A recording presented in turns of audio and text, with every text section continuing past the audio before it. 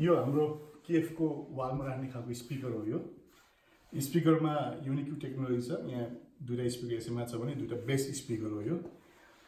जसको घरहरुमा चाहिँ अब राख्ने ठाउँ वालमा एकदम मिलाएर राख्छु भन्यो भने पनि यो खालको स्पिकर पनि हाम्रो केएफमा पाउँछ। केएफ भनेको चाहिँ ब्रिटिस कम्पनी हो, एकदमै राम्रो कम्पनी हो, साउन्डको लागि मानिन्छ। अब यो स्पिकर किन्दाखेरि तीन किसिमको सेटहरु दिएको हुन्छ। अब वालमा कसरी मिलाउने भने एउटा ब्ल्याक राखेर यसरी मिलाउने म्याग्नेटबाट छ भने अर्को मैले प्रयोग गरेको मेटलमा क्रीम कलरको छ।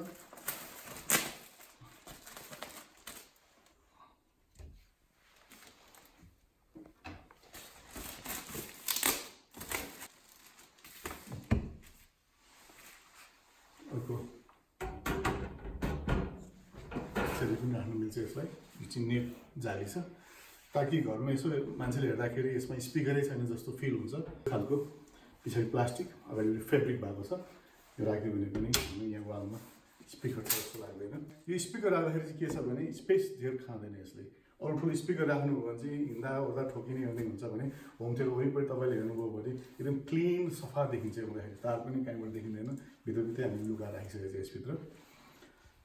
यो सँगसँगै हामीले यहाँ वाल फिक्स स्क्रिन छ। यो व्हाइट कलरको पुरै यो हाम्रो 120 इन्च चौडाइ छ यसमा। करिब डायमिटर हेर्नुहुन्छ भने 150-160 को स्क्रिन साइज होला यो। र हामीले यहाँ चाहिँ 4K प्रोजेक्सन गरेका छौँ। अप्टोमाको 4K प्रोजेक्टर छ यहाँनिर चाहिँ। यहाँनिर टोटल हामीले 7.2 च्यानल युज गरेको छौँ यसमा। जसमा चाहिँ ठुलो वाल स्पिकर 5 वटा छ भने दुईटा सिलिङ स्पिकर पनि राखेको छौँ। सिलिङ स्पिकर चाहिँ सिलिङमा व्हाइट कलरको केएफकै छ, सबै केएफकै सामान हैनहरु। प्लस प्रोजेक्टर हेर्नुहुन्छ भने चेयर सँगसँगै प्रोजेक्टर हेर्नुहुन्छ भने त्यो पर राखेको छ अप्टोमाको प्रोजेक्टर हो। त्यो चाहिँ 4K प्रोजेक्टर हो जसबाट चाहिँ हामी 4K भिडियो वालमा हेर्न सक्छौँ। यहाँनिर बिस्तारै लाइट अन अफको पनि सिस्टम छ। स्विच थिच्यो भने बिस्तारै लाइट हेर्नु जानु बिस्तारै कम हुँदै जान्छ। यहाँनिर यसरी कम हुँदै गएपछि यो पुरा लाइटमा त हामीले प्रोजेक्टर हेर्न मिल्दैन, तर पनि लाइट चेन्ज गरेर अब ब्राइटनेस हेर्न लागि चाहिँ प्रोजेक्टर चाहिँ अँध्यारो डार्क रुम हुने भएकोले गर्दाखेरि चाहिँ बिस्तारै लाइट कम गर्दै गयो भने लाइट कम हुन्छ। यो चाहिँ हाम्रो फिल्म हेर्नको लागि राखेको चेयर हो। यो चेयर जस्ट कम्फर्टेबल छ। यहाँ गऱ्यो भने यसरी चट्टसँग उठायो हामी यो पोजिसनमा राखेर मजाले फिल्म हेर्नु पर्यो भने रिल्याक्ससँग गर्न मिल्छ। यहाँ चिया सेकेर राख्न मिल्छ, चिसो तातो बनाउन मिल्छ।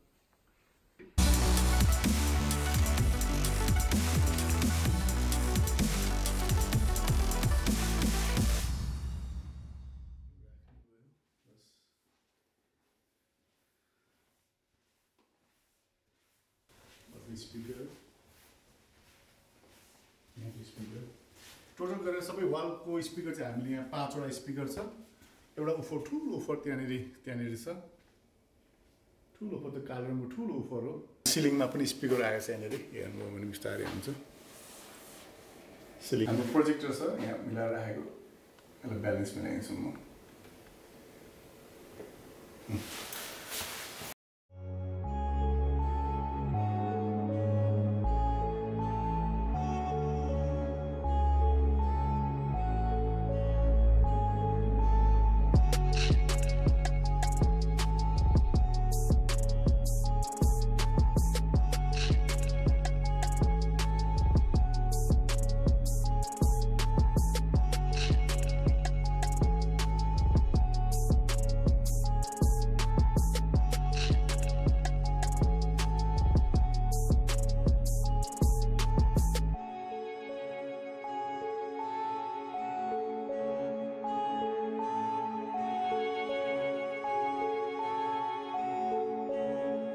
हाम्रो यो होम थिएटर चाहिँ बेसमेन्टमा छ यहाँनिर, जसले गर्दाखेरि चाहिँ साउन्ड भित्र आउने र बाहिर जाने चाहिँ एकदमै क्वाइट छ यहाँनिर।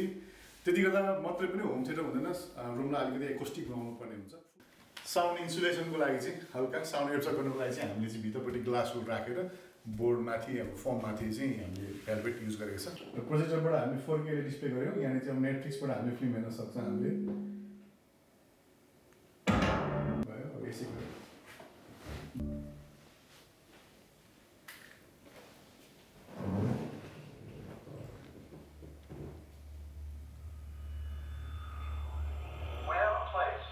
होम थिएटरको साउन्ड यहाँ आएर बसेर तपाईँ हेर्नुभयो भने एक्सट्रिमली साह्रै मजा आउँछ।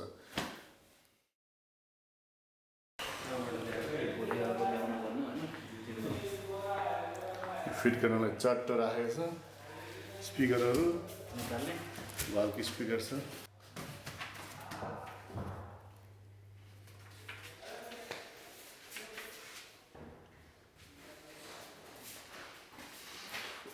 स्पिकर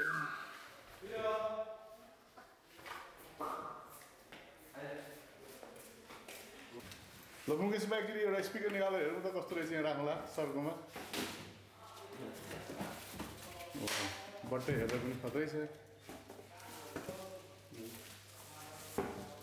3 साइज सेपको कलरको स्क्रिन स्पिकर माथि लाउने।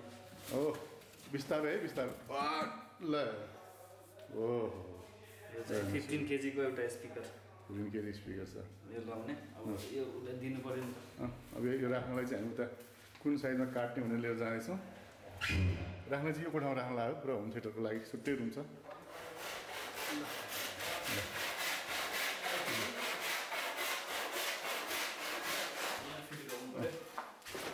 यहाँ फिट गर्नु पऱ्यो नि त।